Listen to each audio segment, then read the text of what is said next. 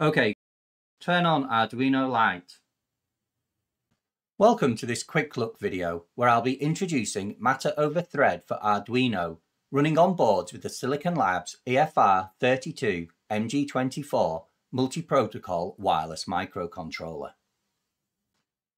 The first board is the XG24 Explorer Kit, a low-cost but expandable board from Silicon Labs.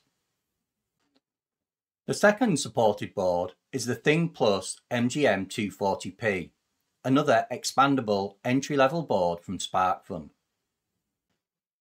More boards, some with a wider range of onboard peripherals, will be added later. The Arduino library for these boards provides a wide range of Matter examples. Let's create, compile and program the Lite example. In addition to the compiled example, a bootloader also needs to be programmed from the Tools menu.